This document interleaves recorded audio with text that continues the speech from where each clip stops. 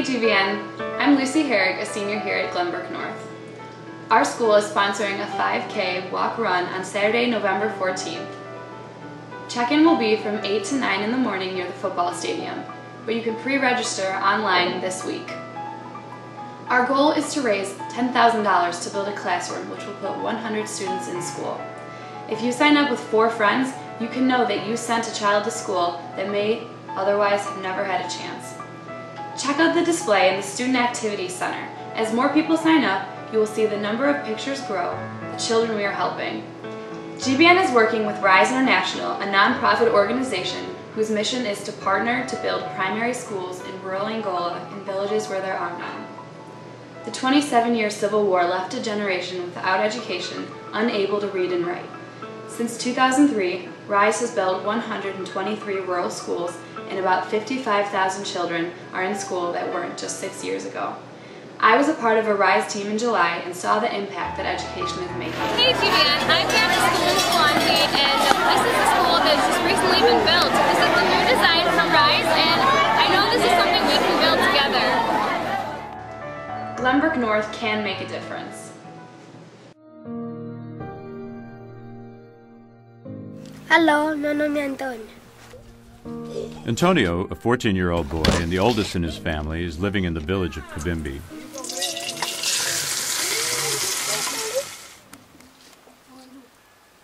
Antonio's family lives a long way from Kavimbi, and so he's come here to live with his uncle, and he stays with him while his parents are there just so he can attend school.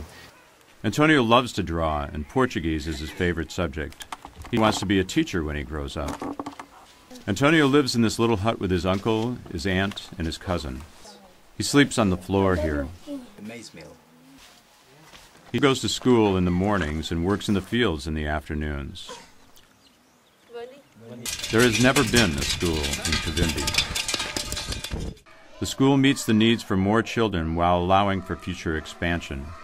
They are buildings that will help educate not only these students, but generations to come. These children are the leaders of tomorrow. Students are actively engaged, and the community is grateful that their children will have what they only dreamed of.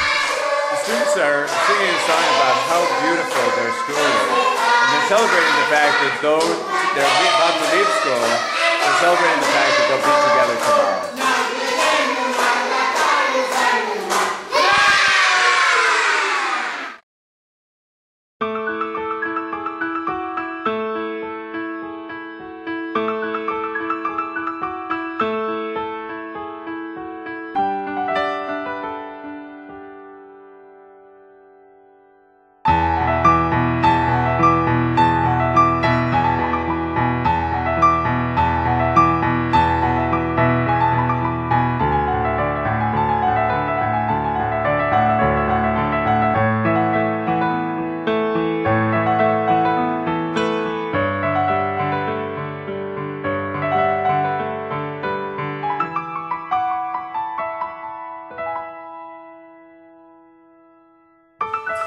With you, rise up.